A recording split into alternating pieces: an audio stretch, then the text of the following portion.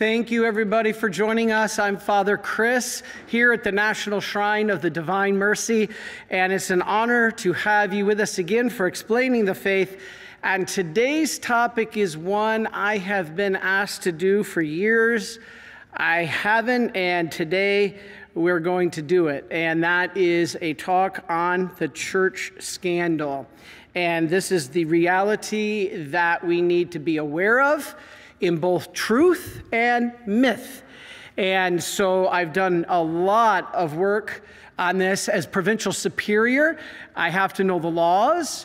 We worked over our presidium, our own guidelines, and we have to be very careful when anything comes up. So I feel it's a topic that I can speak with some authority on, and we want to share with you how the church, what's happened and how it's been handled. And so this is one thing they did not teach in seminary, but I had to learn being provincial. So let us begin with a prayer in the name of the Father, and of the Son, and of the Holy Spirit. Amen. Heavenly Father, we ask you send the Holy Spirit down upon us to bless our people watching, especially bless any victims of abuse within the church, of any abuse of any kind, but especially within the church. No excuse, Lord. Help heal us. Help to bring us back into your mercy rather than to be guilty of not living a life of faithfulness. And we ask, Mother Mary, that you wrap your mantle around us and you guide us and lead us. And we ask all this through Christ our Lord. Amen. In the name of the Father, and of the Son, and of the Holy Spirit. Amen. Okay, so you see from the first slide that we're talking about the church scandal, but I'm going to present this from both sides. I am going to present what has happened and we know is fact, of what is guilt, and then we're going to talk about some myth and false accusations. So please don't get angry. Please hear the whole talk. A lot of times I get the comments and people chewing me out, and I always say, did you watch the whole talk? Because usually we'll get to understanding the whole picture. All right, now, nobody doubts that terrible sins and crimes have been committed by the clergy. In fact, priests have been committing sin going all the way back to the Old Testament. This is nothing new. And it's condemned by the Catholic faith. It's condemned by church law. However, many in our church leadership haven't held the clergy and the religious accountable to the standards set by this Catholic faith of ours, by our Catholic law. And so there are, scandals. Today we're going to be talking about scandal. It's not just sex abuse. There's scandal of privacy violations, discrimination, consensual affairs. There's many types of scandal, and we're going to touch on that today. Now, let's start with just a couple that we know are recent and that need prayer. These are real. These are not fabricated. Let's start with one right now, the Bishop of Fort Worth and 10 cloistered nuns in Arlington, Texas, that have been at odds. If you heard this story, pray for everybody involved. The head of this Carmelite convent, Mother Teresa Agnes Gerlach, had a seizure last year.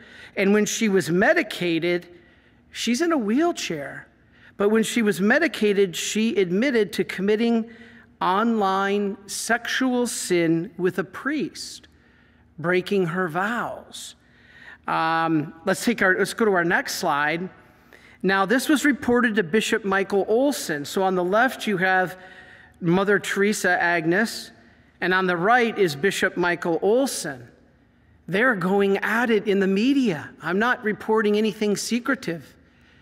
We need prayers here. This is tearing the church apart. And so the information was given to Bishop Michael Olson, and he began basically what was described as a crusade against the nuns, quote, in the report, interrogating them and confiscating all of their stuff. Now, I'm not taking sides here. I do not know enough about this. All I know is it's all over the news. Soon the nuns refused to cooperate, claiming that Olson, the bishop, was traumatizing them. And so things escalated, and Bishop Olson threatened to dismiss the nuns from the Carmelite order. And then the nuns turned around and sued the bishop for violating their privacy and defamation of character. What's going on in the church today? This is just one current example of a scandal. So the nun's lawyer called the police to investigate Olson, Bishop Olson. The Bishop Olson, in return, released photos that were taken by, quote, a confidential informant, taken at the convent showing marijuana edibles, an alcohol bong, and drug paraphernalia. Now the nuns claim that this photo was fake, and it was staged, and that Olson was trying to shut the monastery down to seize their property. Again, I'm not taking sides here. I don't know any of those involved. I've not been there. I don't know the story. I'm just telling you, this is what people see from the outside of the Catholic Church. Or how about this one? Let's go to our next slide. In April of this year, Maryland's Attorney General released a report outlining the sexual abuse of youth over 6 decades in the Archdiocese of Baltimore. Now, the New York Times reported this, and this was a large 463-page report, which you see on your screen, identifying 156 abusers connected to the church. Now, mostly were priests, not all, who abused more than 600 youth going back to the 1940s. The report illustrates, quote, the depraved, systematic failure of the Archdiocese to protect the most vulnerable, the children, and that they were charged to keep safe. This is according to Attorney General Anthony Brown. Now, I know Bishop Laurie, Archbishop Laurie, the head of the Baltimore Diocese, you know, that's the oldest diocese in the United States. He said in a statement, quote, the pain and destruction that was perpetrated by representatives of the church and perpetrated by the failures that allowed this evil to fester, I am deeply sorry. I mean, what else can the bishop say? You know, meeting with the victims. And if you are a victim, if you have been harmed in any way, there is nothing that we can tell you that just makes it go away. No, it doesn't. The church has to and has owned up to this. What you're going to hear from me throughout this talk is what the church is doing. Now, it doesn't erase the past, but we want to guarantee that especially the youth are protected in the future. I can't change the past, but I can make sure that our Marian priests are protecting the children today. And if you are a victim, there is no excuse. And I'm not going to give excuses. But at the same time, there are priests who are victims. There's one right up there in jail north of us that refuses to admit, and he's been cleared just basically almost every piece of evidence, but he will not admit the plea bargain, and he stays in jail. So everybody seems to take sides here, and it's so difficult. It's so difficult.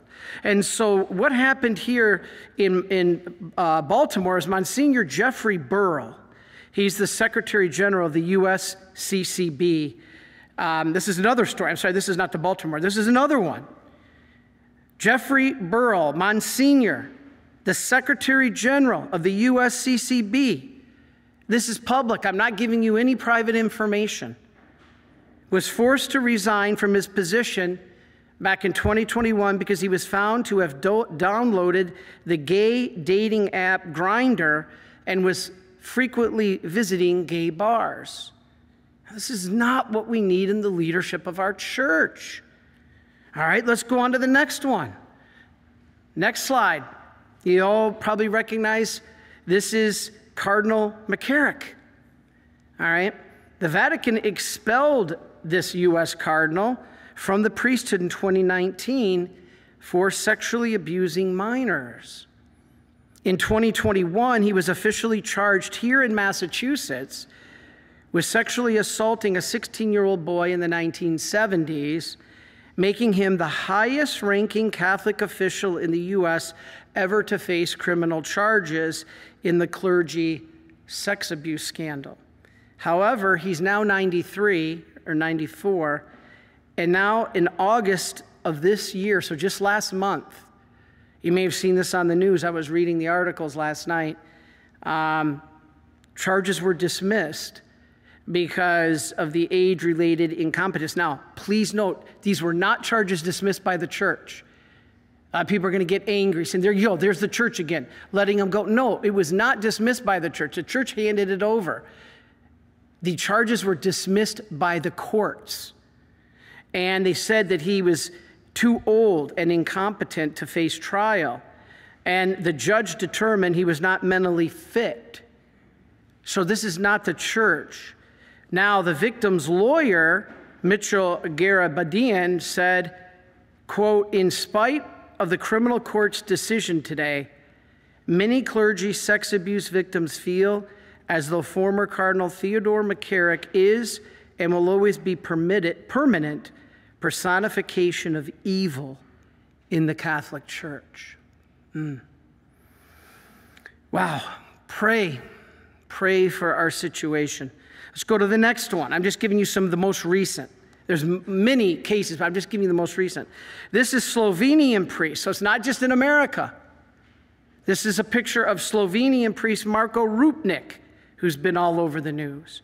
He was expelled from the Jesuits just this past June for, quote, sexually, spiritually, and psychologically abusing women, especially nuns, for decades.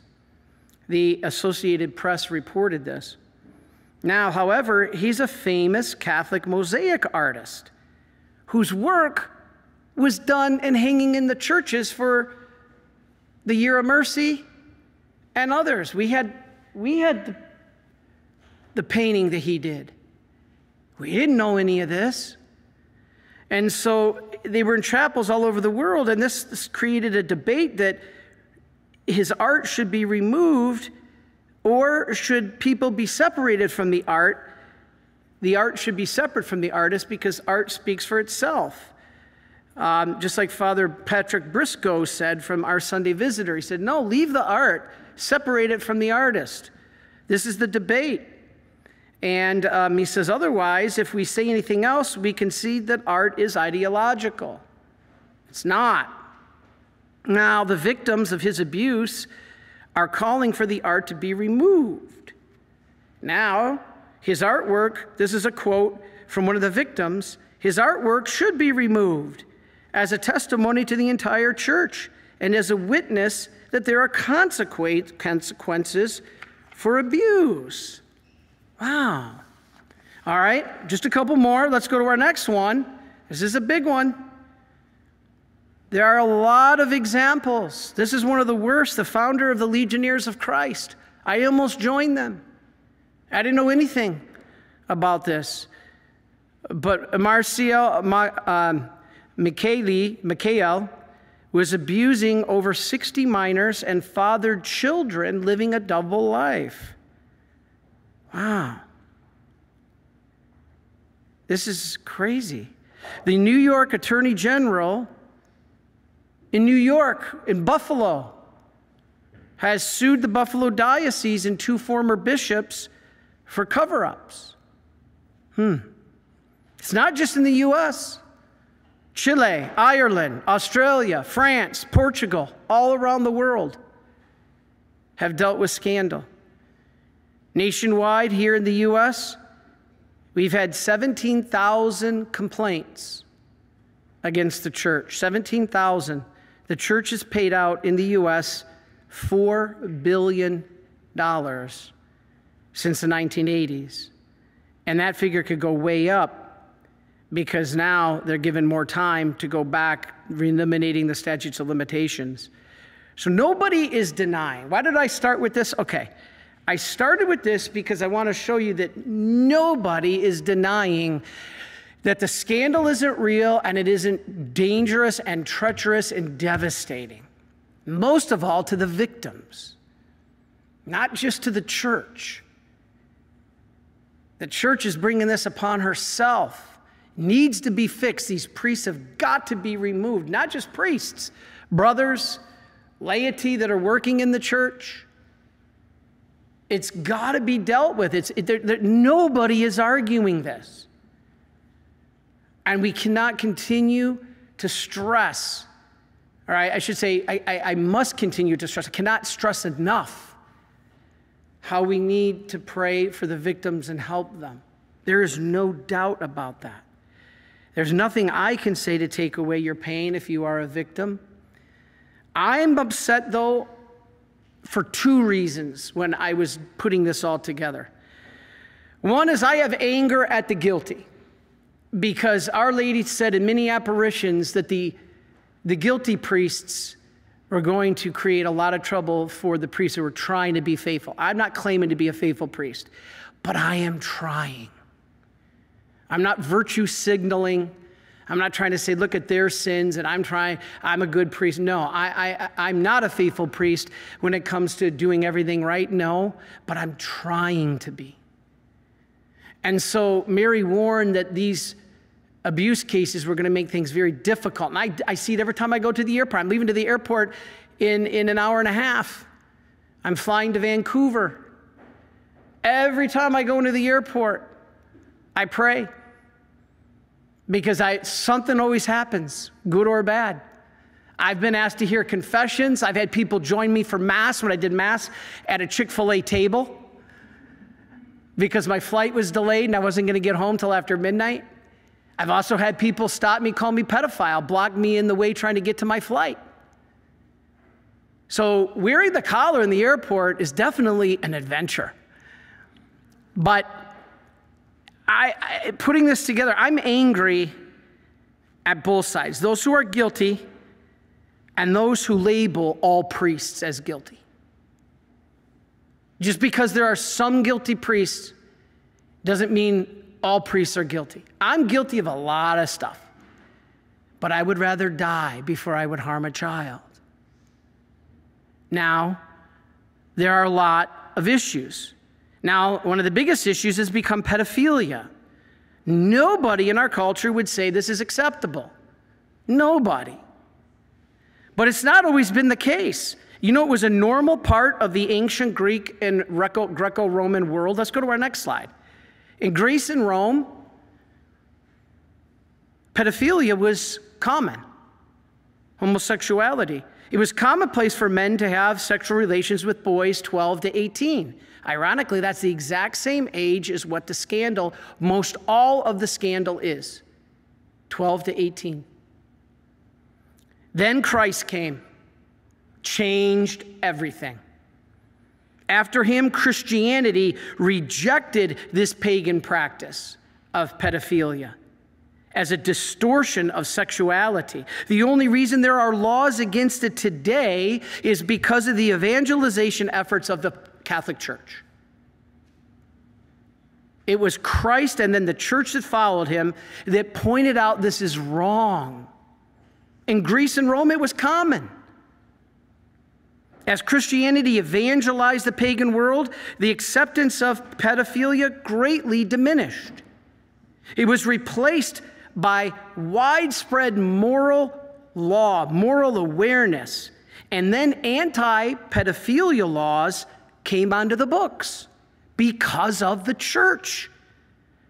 The same is true for homosexuality, slavery, abortion, euthanasia.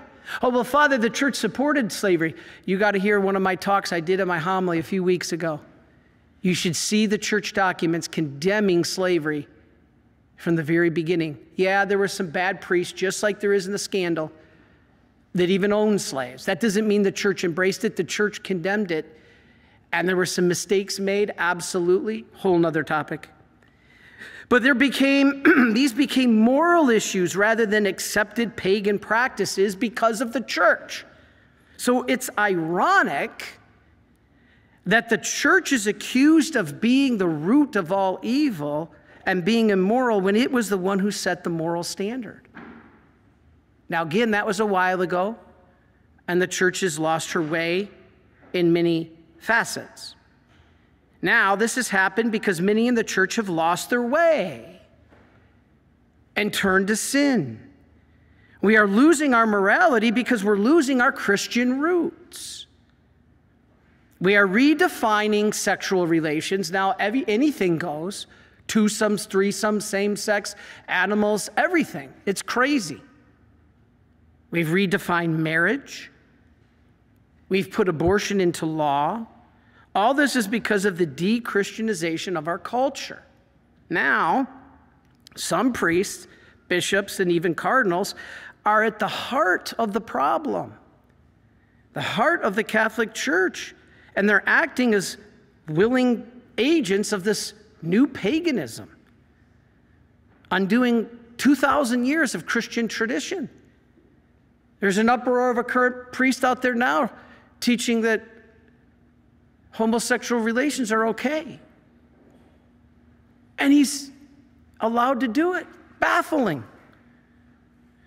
What are the stats? All right, here's some interesting things. You know, the John Jay study, very thorough, found that 81% of the victims are male. Okay, now let's think about this. 81% of the abuse victims in the church are male. 78% of those were after puberty. Still minors, so that 12 to 18 range again, just like Greece. Now, if 100% of the perpetrators, now we're talking about the perpetrators, are male, because we're talking only about priests here. So 100% of the perpetrators are male, and 80% of the victims are male, and 80% of that 80% is post-puberty, we have an issue that is homosexual. It's a homosexual problem, not a pedophilia problem. Now, does that mean there's not some pedophilia? Yes, there are. But most of the victims are post-pubescent. The problem is homosexuality. Do you know how many priests as percentage are abusers of any kind? Post-puberty or pre-puberty, 4%. Too many? Unacceptable? Unexcusable. But here's what the John Jay report found. Let's go to our next slide. Out of a study of 4,300 priest offenders, so they studied 4,329 priest offenders, 96 were pedophiles. Okay, that's 2%. So 2% of the abusers are pedophiles. All the rest were post-puberty, male-to-male, homosexual. Now, it's not acceptable because that's called ephebophilia. So the problem in the church, which you've probably never heard, am I saying there's not a problem? No. There is definitely a problem. But the problem is called ephebophilia, not pedophilia. Does that not mean there's a couple pedophiles? Yes, there are. But that's 2%. Still wrong. One is wrong. But 98% is ephebophilia, a minor past puberty, just like Greece and Rome. Pagan. Bishop Merlino, God rest his soul, of Madison, Wisconsin, does not deny the presence of some pedophile priests, but says, quote, the problem is actually ephebophilia because a vast majority of abusers were past puberty minors, not pedophilia. The percentage is less than teachers and way less than the general population. It's half. The general population that is pedophilias, according to all the studies, is 4%. It's double the Catholic priest. Now, is that excusing the Catholic priest? Absolutely not. What about celibacy? This problem wouldn't happen if the church, which is backwards, would allow the priest to marry. False. Almost all sex offenders are not celibate, either priest or laity. I'm sorry, of the laity, I apologize. Of course the priests are. They are married. Many are TV evangelists, well-known people. You know, there's a doctor that studies this. His name is Dr. Fitzgibbons. And he said, quote, "In treating priests who have engaged in these acts, we have observed that these men almost always, without exception, suffered from a denial of sin in their lives." So you want to know what the problem is? Let's go back to the priest now. Denial. Not thinking a sin is a sin. He said these priests rejected the church teaching on sexual morality. We have to hold these priests accountable. We can't solve this sickness, he said, without a proper diagnosis. And he said the proper diagnosis is found in the Bible.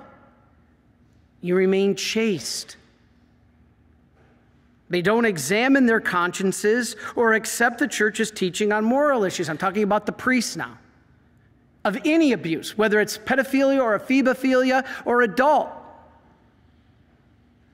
Like Father Ripnick, who was adult nuns. So whether it's children, adolescents, or adults, it's wrong. And they don't examine their consciences. They don't accept the church teaching.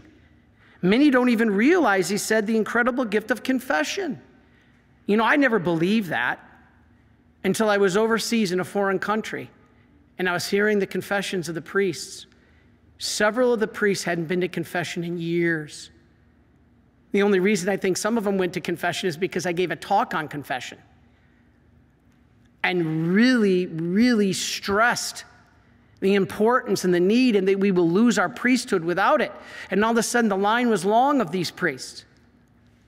Several of them came to me that had not been to confession for years. My goodness, I go every week because we need it. If you do this, meaning your will over the teaching of the church, you will lose the spiritual battle. So the scandal is demonic. Bishop Barron said, "Those who have fallen into scandal are the ones who took their mind off the fight, like David. We are consumed by the need for pleasure, like David." He called these priests Davids. What did David do? Remember the Old Testament? The battle's raging. He's taking his siesta up on the balcony. Then he sees Bathsheba bathing, calls her up, has relations with her. The whole time the battle is raging, David is after his pleasure.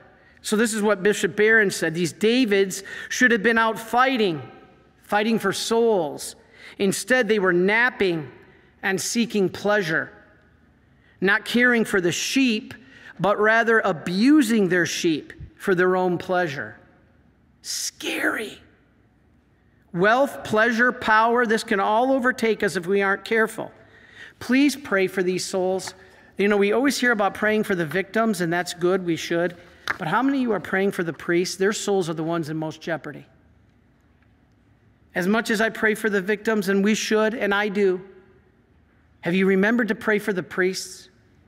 Their souls are the souls in most need of prayer. They're the ones closest to hell. I am very upset with these priests, but I can look in the mirror and find a million mistakes I've made. Not with children, but everything else. So we need prayer. I'm also upset with those who have falsely accused good priests. I bet you've not heard this. Let's go to our next slide. This is the former head of the grand jury of Pennsylvania, the Pennsylvania grand jury, now governor of Pennsylvania, Josh Shapiro. I have to bite my tongue on what I'm about to share, because the Pennsylvania grand jury was very interesting. It was led by this Josh Shapiro, and it made two distinct charges.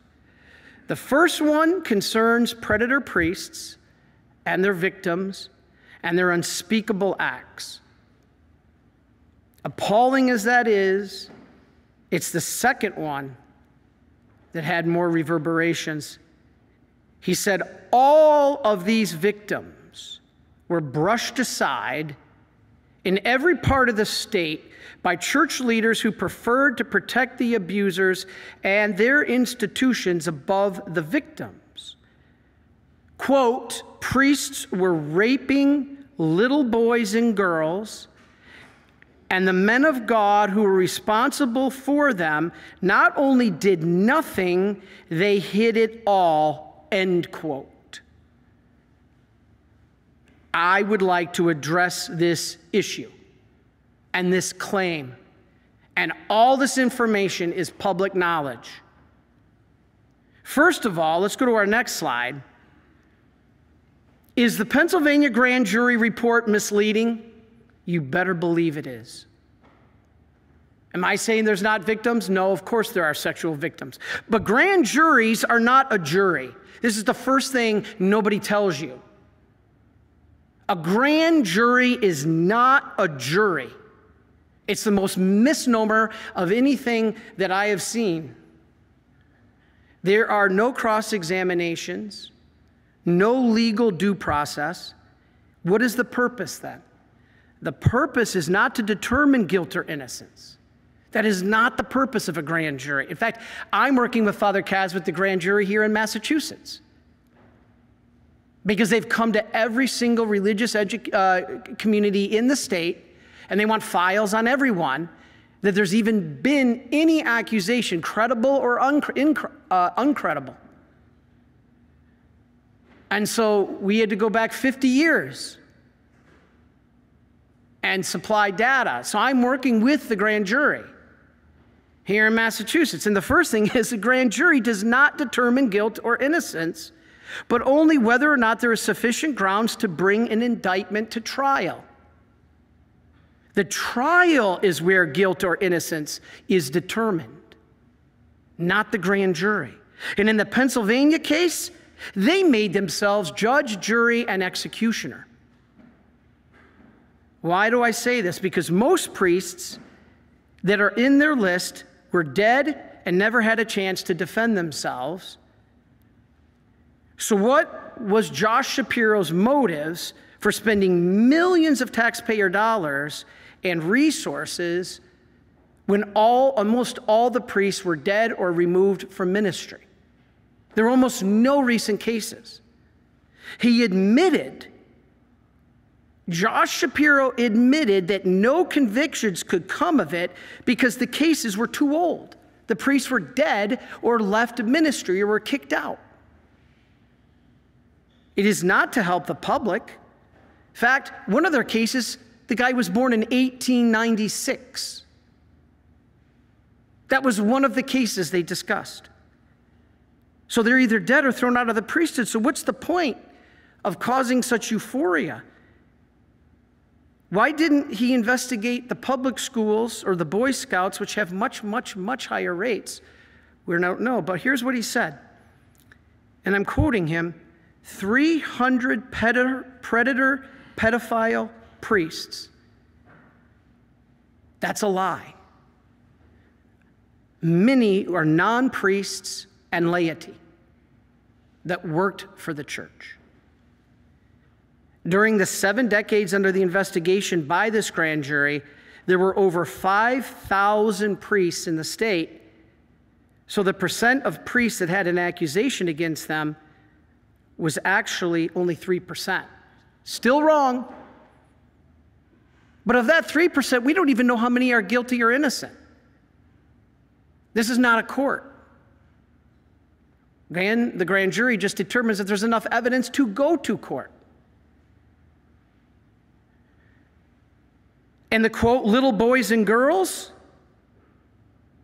raping little boys and girls, absolutely untrue. First of all, they were not little boys and girls. Almost all were post-puberty. Still not right, but that's not a little boy or girl. Former Bishop Troutman was accused by Shapiro of hiding the names from the public of the priests and not publishing them, and condemned him publicly. Mr. Shapiro, you owe Bishop Troutman an apology. Why? because the names he hid were names that were never convicted. They were only accused, and we have no understanding whatsoever if there was guilt or not. Anybody could make any accusation. The priest deserves, now if he's guilty, yes, fullest extent of the law, church law and civil law, remove him, punish him. But these weren't even given that opportunity. The conception that these all priests had been tried and convicted.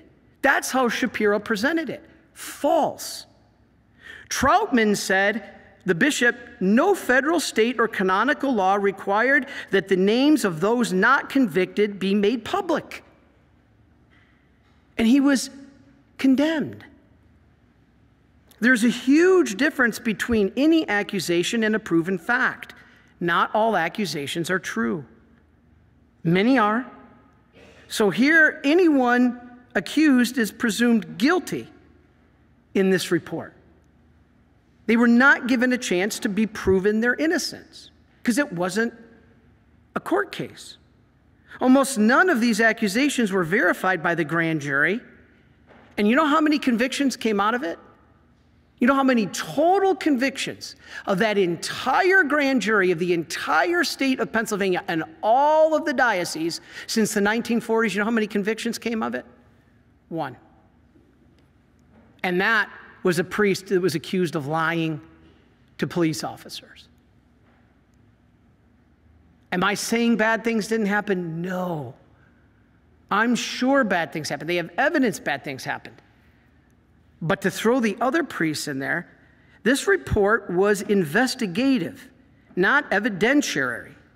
The report summary suggests that it was authoritative. It's not. Shapiro said that the church, quote, had disdain for the victims, but I, as a member of the church, have the right to speak up and say, if you read the reports, most bishops met with the victims after 2002. You know why 2002? Because many of the cases were unknown before that. 2002 is the year the Boston Globe broke the church scandal, and then all the victims started coming forward, many, many, many victims. And that's when many of these bishops were made aware for the first time. Now, the evidence and the records show that many of these bishops met with their victims. But the PA report, the Pennsylvania report, says the bishops willingly hid all abuse cases. This isn't possible. In fact, 1/3 of the cases were unknown. How could they have hid all of them when 1/3 were unknown? Church leaders can hardly be said to have brushed aside the victims, done nothing, hid, and reassigned predators when they didn't know. Some did, absolutely, but 1/3 were not. So that's not all.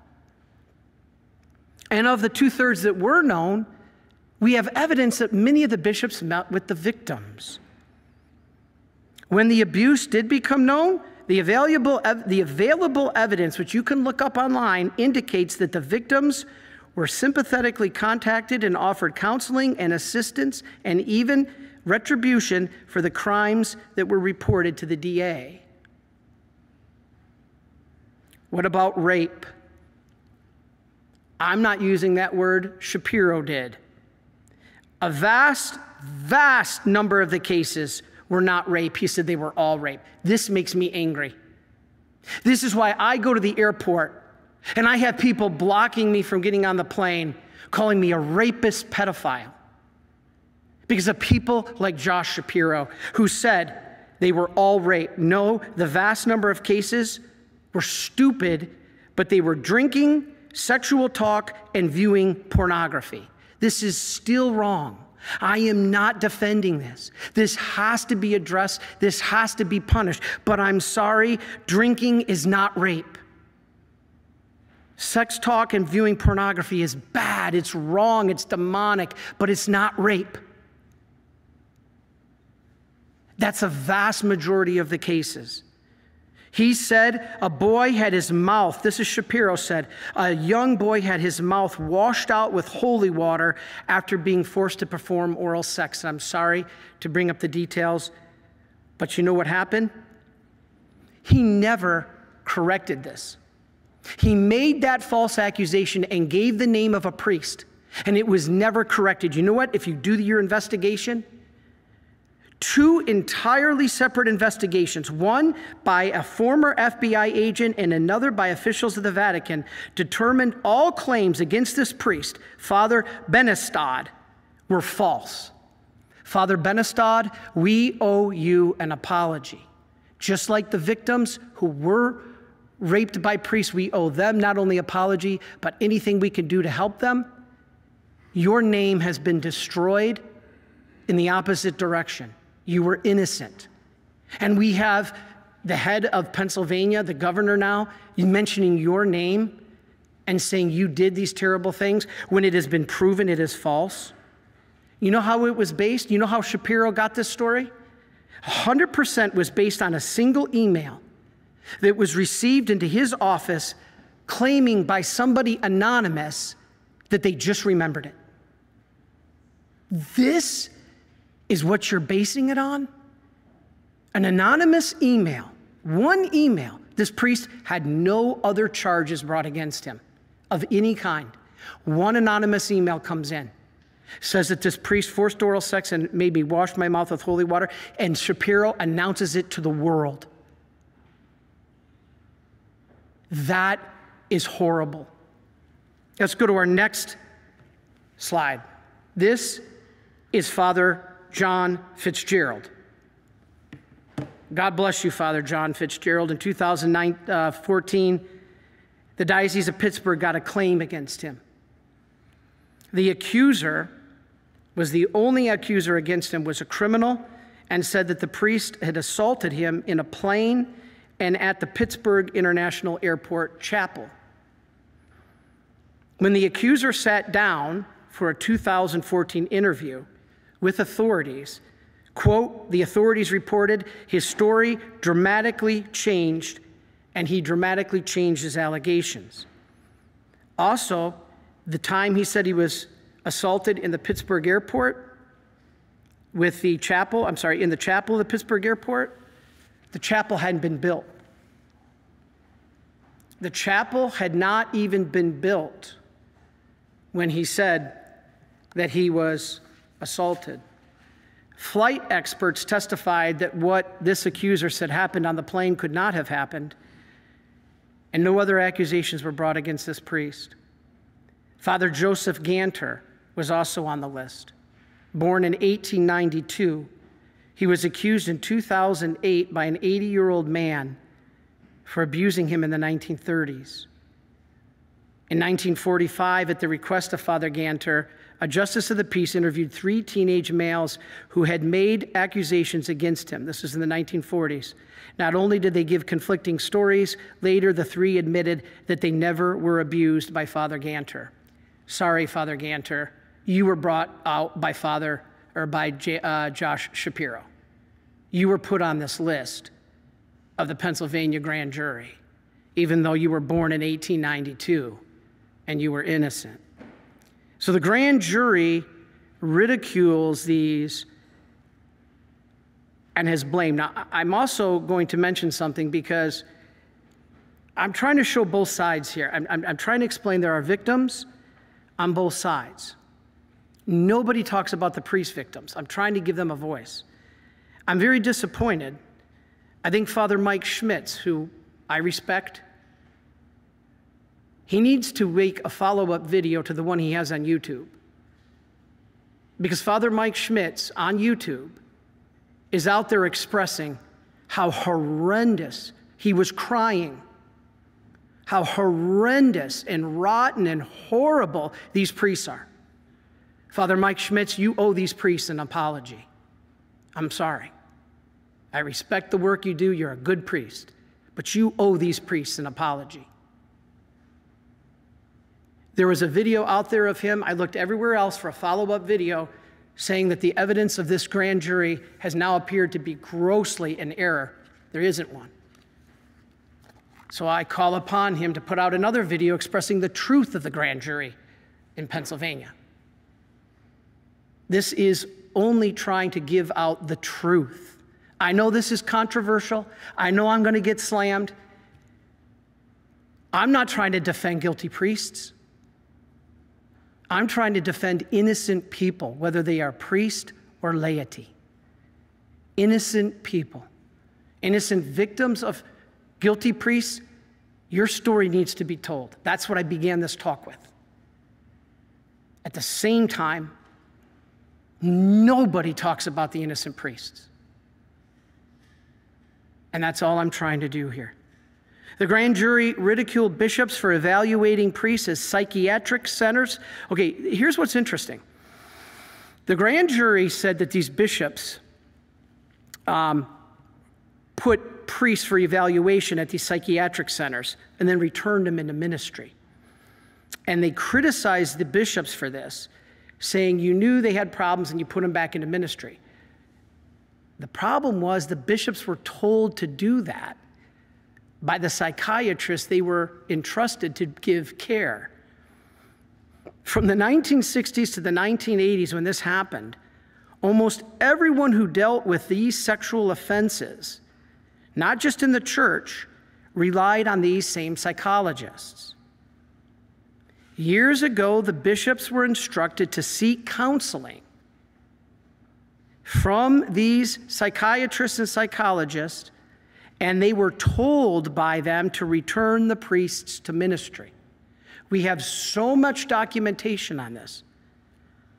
So to hold a bishop accountable today for what he was told to do in 1960, using 2023 standards, is unfair.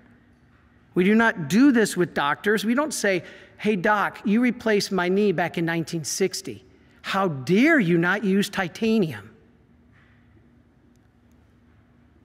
That's not what they had.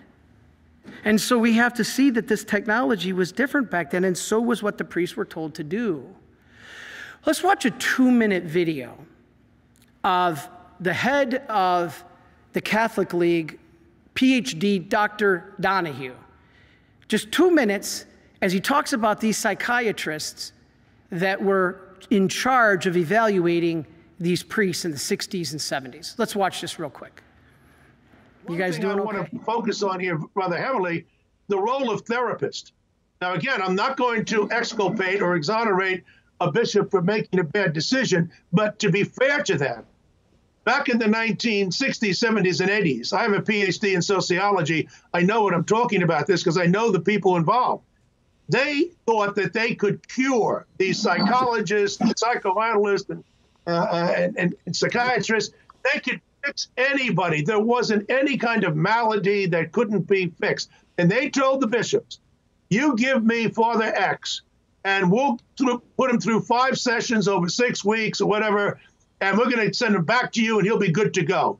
They overrated their competence. In their own elitist arrogance, they should have said, listen, some of these men are seriously disabled, and maybe the best thing to do is to get them some help and then wean them out of the priesthood. They never said that. What they said is we can fix them all. And the bishops bought this. And I think the therapists have gotten away with murder. And I think that's because a lot of the people in academia, in the social sciences, they look at themselves. They say, well, we don't want to admit that we're the fair. Let's put it all on the bishop. No, it's not fair. So you've got that element. But then we also have the molesting priest. Now, why would a man put his hands on a minor? Yep. Well, there are a lot of things that people have argued the causes for that, and it has nothing to do with celibacy. They had celibacy for the last 1,000 years as a normative requirement. We didn't have this problem back in the 40s and 50s. This problem exploded with the sexual revolution. And quite frankly, it was the homosexuals. 81% of all of the sexual abuse of minors that was committed by homosexuals. They weren't going after prepubescent boys, the little ones. They weren't the 5-year-olds. They were the 15-year-olds. Now, I'm not trying to exonerate. I'm not trying to give somebody a pass for going after an adolescent. But there is a difference, and we have to understand that. The reason we have to understand it is that if you want to get rid of the problem, you better have a right diagnosis. The problem is homosexuality. Okay, so thank you for watching that. As Dr. Donahue showed, 81% of all of the sexual abuse of minors that was committed by homosexuals. They weren't going after prepubescent boys, the little ones. They were the 15-year-olds. Now, I'm not trying to exonerate. I'm not trying to give somebody a pass for going after an adolescent. But there is a difference, and we have to understand that. The reason we have to understand it is that if you want to get rid of the problem, you better have a right diagnosis. The problem is homosexuality. Okay, so thank you for watching that. As Dr. Donahue showed, these psychiatrists were the ones that instructed our bishops to put the priests back into ministry. And we have to understand that not everything was done right, but that was part of the problem. Not all of it. I mean, the problem is really the priests. But how we handled it was misunderstood. Now, since 2002, the church has completely changed her way of handling abuse cases. There's very few now. Very, very few. What you hear in the media and stuff, almost all are old cases. Very few today. Yes, some are still guilty. I just gave you all the list of the current ones when we began our talk. But don't leave the church because of it. The church is both human, like Jesus, and divine. Like Jesus in her divinity, she will never mislead you. But in her humanity, like us, she's broken. She can make mistakes. Don't quit, though. You know, I always give that example of, a military soldier. Don't quit the military because of a bad general. I said a couple talks ago that I'm from Monroe, Michigan, and that's the home of General George Armstrong Custer, who died at the Little Battle of the Little Bighorn. By all accounts, he was a bad general. He only won a victory against Indian women and children. He led his man to destruction at the Little Bighorn because his ego, he wanted all the pride of the victory, and he got wiped out by thousands of Sioux and Cheyenne warriors. By all accounts, he's a bad general. But I don't know any military people who has come up and said, you know what, Father Chris, I left the Army because of General Custer. He was a bad general. No. We don't leave Jesus because of Judas. Yes, we've had some Judases, but we don't leave Jesus because of Judas. The 12 apostles, one betrayed Christ, one denied him, one refused to believe in the resurrection, and they all ran away at the cross. Man is weak. But the church, again, is both human and divine. In her divine nature, she'll last forever. In her human nature, she will have scandal. Pray for her. We can't accept these activities. They got to be dealt with. For every one bad priest, statistics show there are 99 good ones. But we don't hear about them. Here's a shocker for you. And I know I'm going to get letters on this, but you know what? I'm putting it out there. Statistically, your child is safest with a Catholic priest. Go to the Jenkins study out of Penn State. Go to the John Jay report. Let's put it up on our screen. Here is what's very interesting. This is a true stat. 85% of abuse happens in the home. 14% in schools and extracurricular activities. 1% happens in religious institutions, and of that, the Catholic Church is in the bottom half. Again, one case is too many. We have a higher standard. We have a much higher standard. We can't accept this. The general population, I said before, is 4% pedophiles. Priests are 1% to 2%. 4 times less likely is a priest to be a pedophile than the guy walking down the street. 4 times. Still too many. But we got to do our part. Listen to Mary at Akita. Listen to Mary at Fatima. Do our first Fridays. Do our first Saturdays. Make reparation to the Sacred Heart of Jesus and the Immaculate Heart of Mary for these sins. The bride, she must resemble her betrothed. So we are in the crucifixion phase. The church is in the crucifixion phase. It hurts. But we can't expect to be resurrected without going through Good Friday. So in a way, the scandal really did need to happen. It really did. Like a cut, if your wound is not exposed to the air, it'll never heal. This wound, this wound needed to be exposed to the air. And only that way can it be stopped. Only in this way can it be fixed. We are being purified.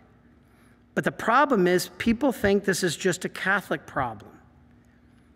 It is wrong anywhere, but it's not just a Catholic problem. It's a broken humanity problem.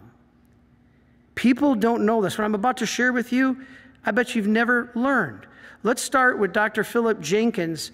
He published Myth of a Catholic Crisis that appeared in the American Conservative in June of 2010. He said, "Are Catholic priests the biggest abusers? Unfortunately, we have not the slightest idea. We don't have the slightest point of comparison with any other group.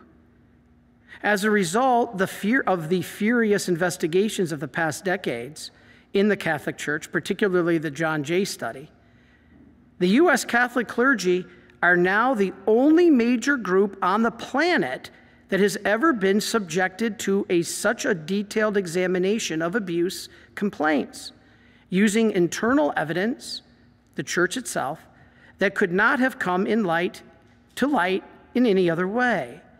Nothing vaguely comparable exists for any other group, for Presbyterian pastors, for Lutheran clergy, or Jewish rabbis, or indeed, even laity." Philip Jenkins, who was the religious teacher and doctor at Penn State, also wrote Forum, the Myth of the Pedophile Priest, that appeared in the Pittsburgh Post-Gazette after the scandal broke with the Boston Globe. Let's show the screen. Let's put it up on his quote on the screen. This is Philip Jenkins, PhD. "My research, quote, of cases over the past 20 years indicates no evidence that the Catholic or other celibate clergy are any more likely to be involved in misconduct or abuse than clergy of any other denomination, or indeed than non-clergy. However, determined news media may see this affair as a crisis of celibacy, but the charge is unsupported. Literally every denomination and faith tradition has its share of abuse cases, and some of the worst involve non-Catholics." Again, am I trying to excuse the Catholic Church? No. Just trying to show some light that I don't think you've ever heard.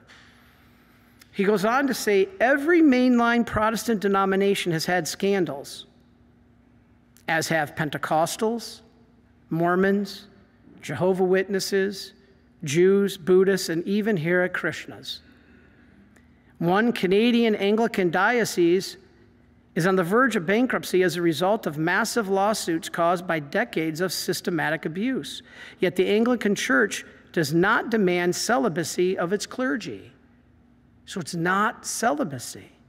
However much it contradicts conventional wisdom, the pedophile priest, quote unquote, is not a Catholic specialty. How many times have you ever heard a pedophile rabbi, a pedophile pastor? It's always a pedophile priest. But yet, this PhD says completely otherwise. Now let's go to Pat Wingert, who published in Newsweek, of all places, in 2010, "Priests commit no more abuse than any other males." Here's what he said.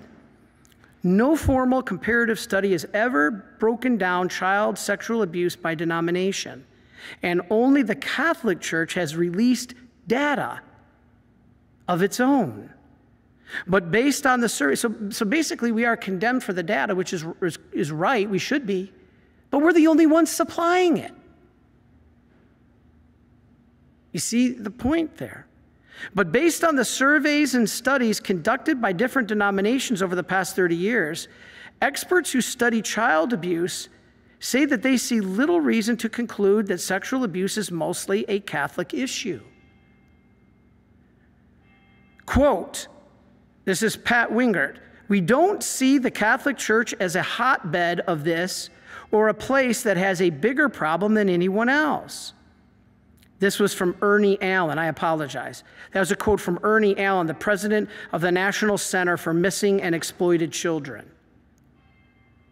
Ernie Allen said, quote, "I can tell you without hesitation that we have seen cases in many religious settings, from traveling evangelists to mainstream ministers to rabbis and others, not just Catholic priests." Since the mid-1980s, here's something very interesting. Insurance companies have offered sexual misconduct coverage as a rider in their insurance liability. And their own studies indicate that the Catholic churches are not higher risk than any other congregations. Insurance companies that cover all denominations, such as, people always ask me, what are your sources? Here we go. The Guide 1 Center for Risk Management manages over 40,000 churches, and they do not charge Catholic churches higher premiums. Why? Quote from Sarah Buckley, the Assistant Vice President of Corporate Communications. She said, quote, "We don't see vast differences in the incident rate between one denomination or another.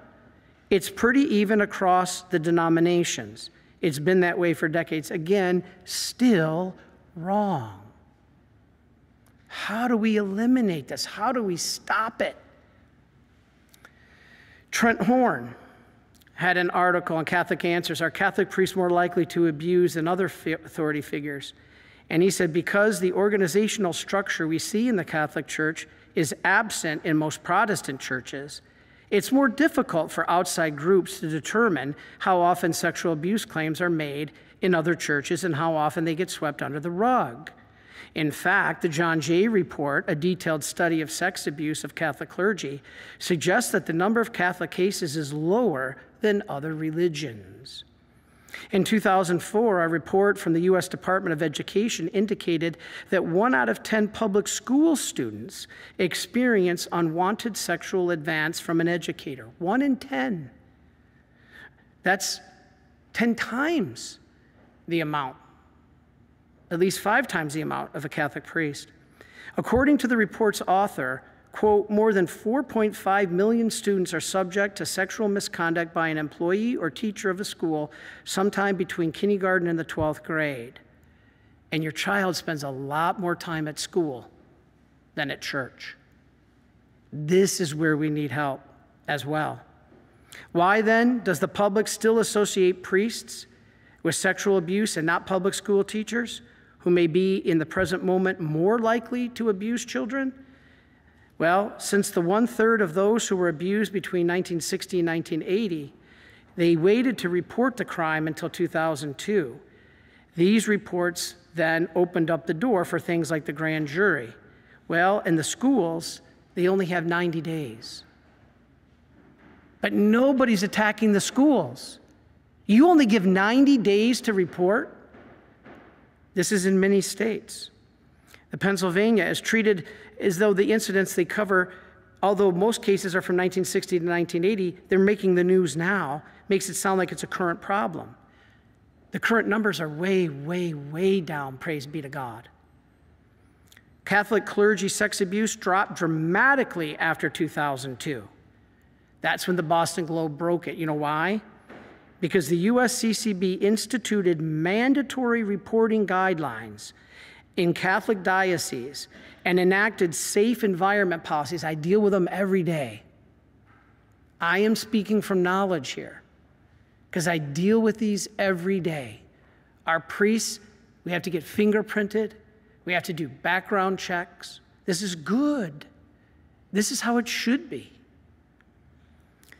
They prohibited adults, the USCCB, from being alone with minors except in approved situations. We are prudent. I love little kids, but it's not prudent for me to take one alone in a car to go get an ice cream cone. Used to be, but unfortunately not today. I can't and will not do that.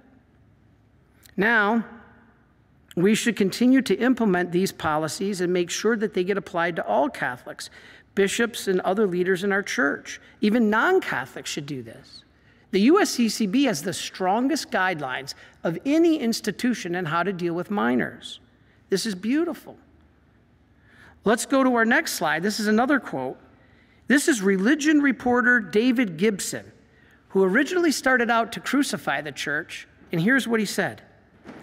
Quote, "The Catholic Church may be the safest place for children." Wow. Whatever its past record, the Catholic Church in the United States has made unparalleled strides in educating their flock about child abuse, child sexual abuse, and ensuring that children are safe in Catholic environments. Wow. You don't hear that too often. So I want to finish with a couple stories. I was just in Australia, and I'm going to be going back. I want to mention the case, it's all over the news, and I really respect this man. George Weigel wrote a whole bunch about this, the conviction of Cardinal Pell. Now, this is interesting. Let's go to our next slide. This is a picture of Cardinal Pell. He's the former Catholic Archbishop of Melbourne and Sydney in Australia. Later, he became the Vatican's chief financial officer.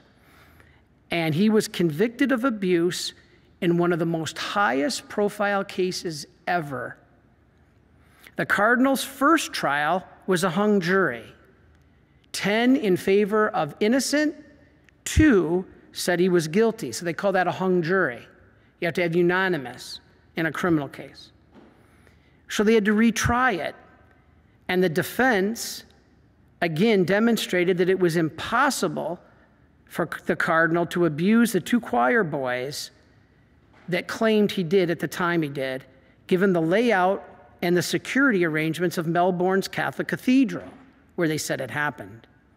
And in fact, all right, and the fact that the choir and Father Pell were in 2 different places when the abuse was alleged to have occurred.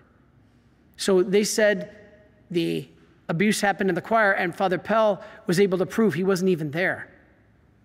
So it was proved that Cardinal Pell was always surrounded by others at the cathedral on that day in 1996. So why the Melbourne police never investigated these facts is a mystery. So then they did a retrial. Let's show a picture here. That is what our clergy in some cases are facing. Look at the devil horns put on him, 666, calling him Satan. The retrial took days to reach a verdict, and they convicted him. They convicted him, which was upheld 2-1 in an appellate court. But the case, when it was tried, the Crown prosecutors produced no evidence that the alleged crimes had ever been committed, basing their argument solely on a single testimony with no evidence of one of the victims. It was inconsistent with the other victim and consistent with himself over time. It was shown to be flawed. There was no physical evidence, and there were no witnesses to corroborate the charges. Now, they told me when I was in Australia that anti-Catholicism is really severe, and it's been that way for a few decades now, including the media. So Father Pell, when you look at him, he actually, before the trial, before any accusation, set up Australia's first process for investigating and compensating clerical abuse victims. Then finally, a unanimous decision, it went all the way to Australia's highest court, overturned everything. Overturned everything. There was no evidence. And so my point here is that not every Catholic priest is a pedophile. Please, you can trust your church. And if you are aware of true abuse, please report it. It does happen. Nobody's denying that. What about John Paul II? There's an article in Catholic Answers that John Paul knew of priestly sexual abuse. How did he become a saint? Yeah, this is a problem. Let's go to our next slide. This is people protesting the Pope. Now, the fact is, we don't know when John Paul became aware of the problem of priests. We don't know.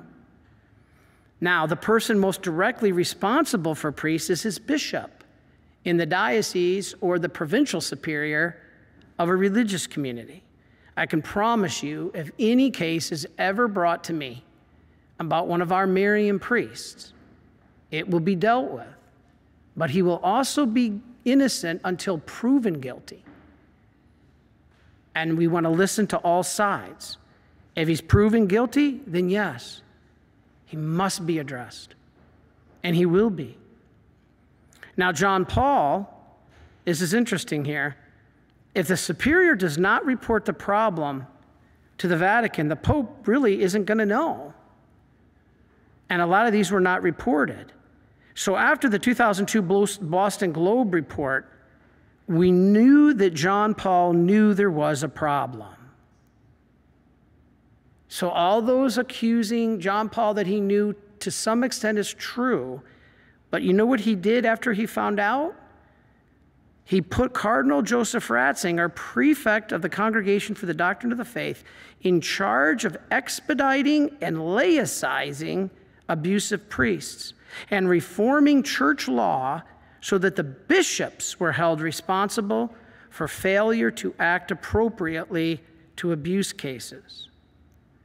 Now, I think one of the criticisms might be is that John Paul waited too long. And that might be true. As for how he could be canonized, two things. One, his cause was investigated by the Congregation for the Causes of the Saints, so they knew of his record of the abuse scandal, and it would have been scrutinized. But second, failures of prudence do not necessarily impede a person from being named a saint. We can all make mistakes. And if he waited a little bit too long, that was a mistake, but he did put together that commission. Saints are to be considered perfect in their earthly lives to the extent that what they did on this earth is considered right, just, and necessary for Catholics to imitate in your own life. But holiness is not synonymous with perfection. You could be holy but still make mistakes. To be holy just means set apart to God, for God. The holy person accepts the call to give their life to God, but he may make mistakes. He's got to be open to correction, and John Paul was. He apologized. He may sin, but he always repents and seeks reconciliation. We imitate his virtues, but we don't necessarily mimic his actions. I'm not talking just John Paul, but anybody. All right, I'd like to finish because I was a Boy Scout. I'd like you to pray for the Boy Scouts. I had no idea. You know why? Because I don't hear about this like I do the Catholic priests. The Boy Scouts of America, I'm going to reference a study done by the LA Times, of all people, in 2020, November. The Boy Scouts of America are now facing 100,000 claims of sexual abuse. The Catholic Church is 17,000. Still, way too many. Actually, 92,700 claims, which now is over 100,000. The number of claims of the total payouts to settle these cases for the Boy Scouts the lawyers have said, will easily eclipse those of the sexual abuse scandal in the U.S. Catholic Church. It'll be way, way, way more, and it already is. At the time of their bankruptcy, because you know the Boy Scouts went bankrupt, the national organization had assets of more than $1 billion. Local Boy Scout councils separately hold billions more in real estate and other assets. Kind of sounds like the Catholic Church, right? This LA attorney that was involved in the scouting case named Moniz, he said the scouts payout, and he was representing the victims against the scouts. He said the Boy Scouts payouts will dwarf those made by the Catholic Church, including the Archdiocese of LA when they settled a $600 million suit for 500 victims. Bottom line is this is a mess, but not just a Catholic mess. Last segment, lawsuits against the Scouts have now numbered into the 100,000. But the organization has never disclosed how often it has been sued or how much it has paid out yet exactly. The lawyers keep saying it'll be more than the Catholic Church. Many of the lawsuits come in the wake of the LA Times publication that internal scout records involving 5,000 men were on a blacklist known as perversion files that were closely guarded documents that detailed sexual abuse allegations against troop leaders. Does this sound any different? This is exactly what happened in the Catholic Church. The Catholic Church should be condemned for it. But why isn't anybody else? We all should be called to task. The Times documented hundreds of cases in which the Boy Scouts failed to report accusations to authorities, hid the allegations from parents and the public, and urged admitted abusers to quietly resign, and then helped cover their tracks with bogus reasons for their departures. This comes from the attorneys. Accusers cited the files as evidence that they knew of pedophiles but failed to protect the children.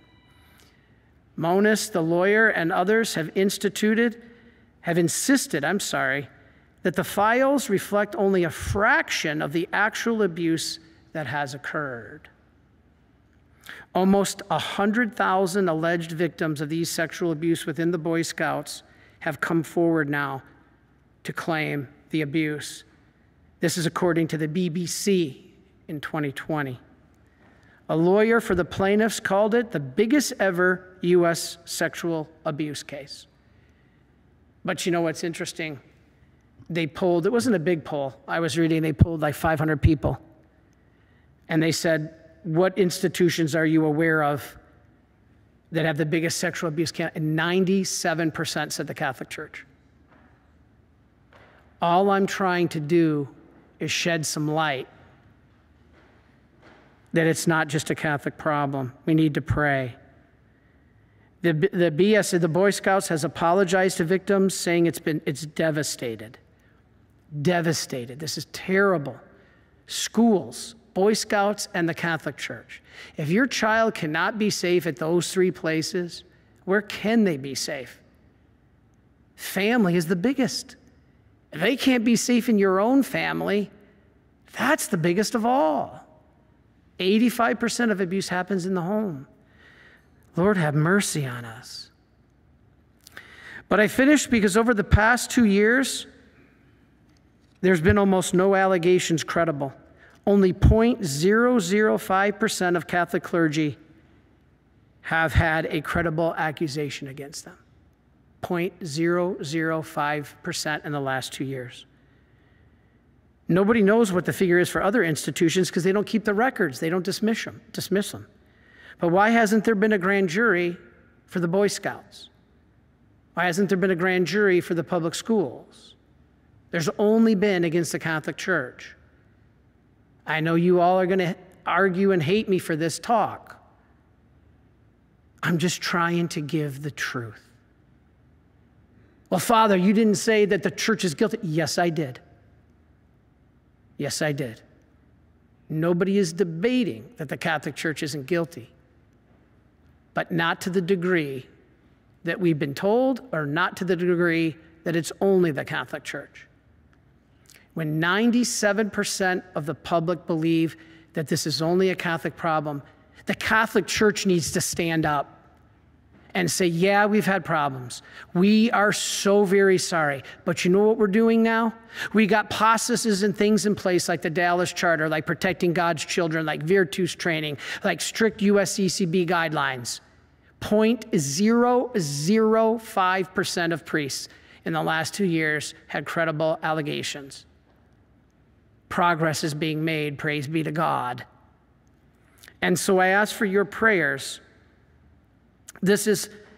No one knows exactly, as I said, what the other institutions are. To single out the Catholic Church without ever investigating any other institution is wrong. Let's look at our last slide. Right there, the slide. Catholic Church, stop the child abuse. That should say mankind, stop the child abuse. Yes, in the church too. So why is the Catholic Church the one that gets all the negative publicity? Why? There are many vicious critics of the Catholic Church who would like to weaken our moral authority and will focus on any problems we have to discredit the church. Why? Simple. They hate our teaching on sexuality, marriage, and family. Oh, Father, you're just sitting up there being a victim. No, praise be to God, I'm not a victim yet. Could be a victim of false accusation at any time. But I empathize with the true victims, but I know also that there are victim priests. There's one, like I said, in jail just north of us that refuses to admit his guilt because he didn't do anything, and he's sitting in jail. And so we need to pray. The reason the church is targeted is because of our teaching on sexuality, marriage, and the family. However, this does not excuse even a single case of abuse, and it certainly doesn't allow to hide them. I haven't stressed that enough here. Abuse is bad enough. That's horrid. But to hide it, unconscionable. So how do we protect it? This is where I want to finish. What can we do? You can report if you see anything. Okay? You can take action. Don't let anything happen to a child. The church and the Marian fathers have really stepped up on child protection commitment. The church in 2002 issued the Dallas Charter, mandating the reporting of all allegations to public authorities like the police, cooperating in investigations, and advising victims of their rights. Now, the Dallas Charter has worked, but not perfectly.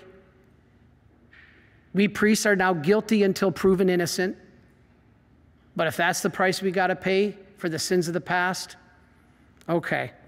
And I finish with our last slide. That's the Marian Fathers. That's our crest. And you know, the Marian Fathers of the Immaculate Conception, which I'm now the provincial superior, we recognize that the sexual abuse of children has devastating consequences for children, victims, their survivors, and their families. We will help you. Please contact me if you've ever had an issue with a Marian priest.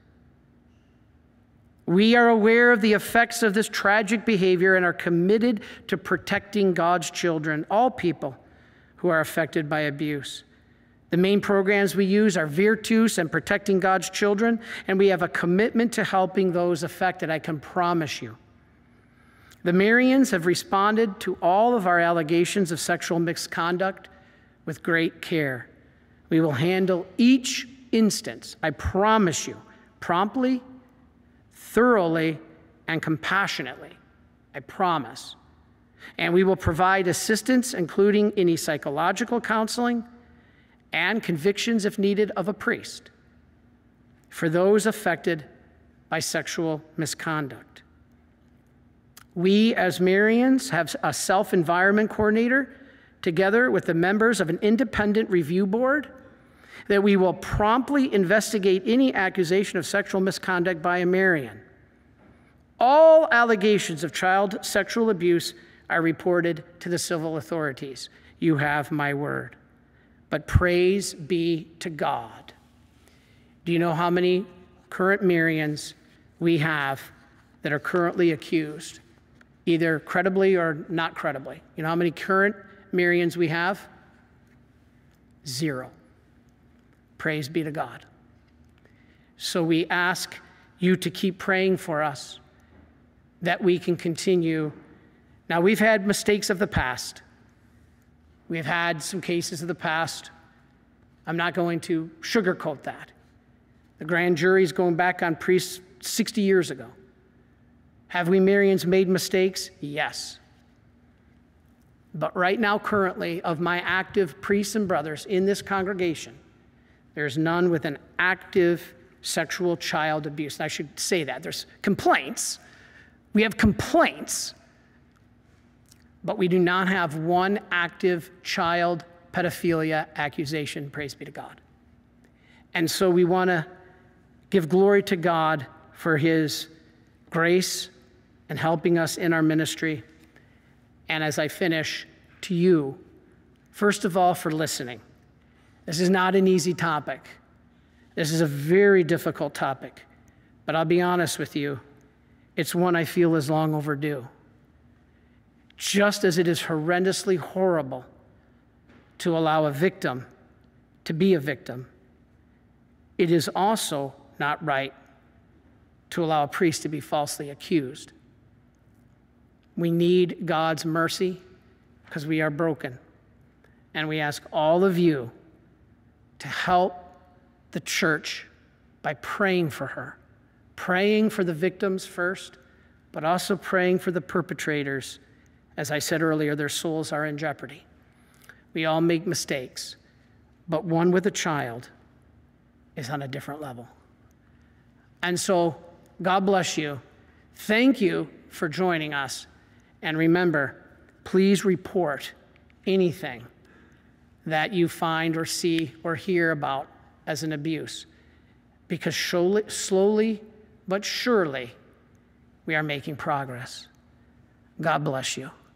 The Lord be with you. May Almighty God bless you, the Father and the Son and the Holy Spirit. Amen. And before we go, we got 1 minute left. I'd like Brother Mark to put up on the screen. Join us, Marians, as our family in the micprayers.org. This is our Marian Helpers Association, the Association of Marian Helpers, that we pray together. We stand together. We help each other. There's no cost. There's no minimum donation or nothing like that. It only takes a couple seconds to enroll. Join us and just become part of our family. All it is, you pray for us, we pray for you. And you get a lot of spiritual benefits of grace when you're a Marian helper by really decree of the Holy See. So God bless everybody. Thank you for coming, and we'll see you. I'm not sure next week. No, I'll be in Rome. We'll make the announcements on the next talk. God bless you. Thank you.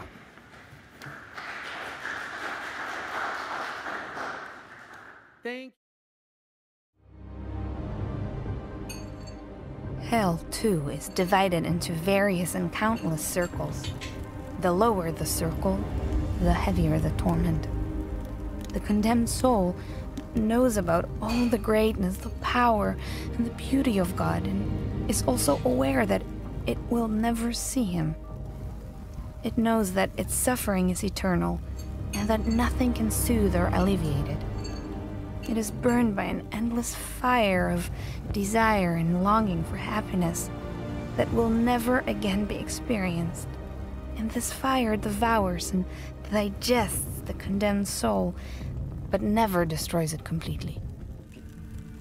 The condemned soul has a full understanding of its own loss and of the righteousness of the punishment it suffers. It cannot love God, though it knows of his power and perfection. It cannot feel either repentance or regret, because these feelings would relieve the souls and give the impression that it is paying off a debt to God given by his love. However, only negative feelings are available: despair, pain, weakness, abandonment, and most of all, constant, unlimited hate for oneself and for everything. Whoever consciously rejected God during his lifetime will be rejected by him after death. The soul will go into the outer darkness, where there will be weeping and grinding of teeth.